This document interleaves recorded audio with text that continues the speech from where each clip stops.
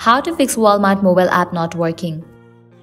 Let's get started. Open your Play Store or App Store. You have to check the updates for the app.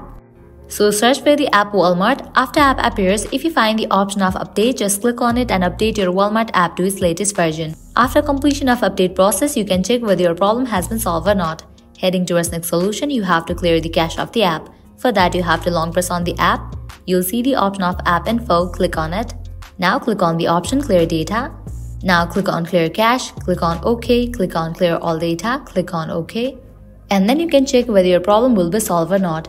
Likewise, heading towards very last solution, you have to uninstall this app and reinstall it. So click on this option of uninstall given at the bottom middle.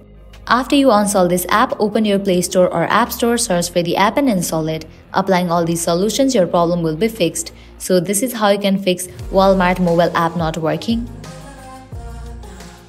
If this video was helpful, don't forget to like, share and subscribe. Thank you.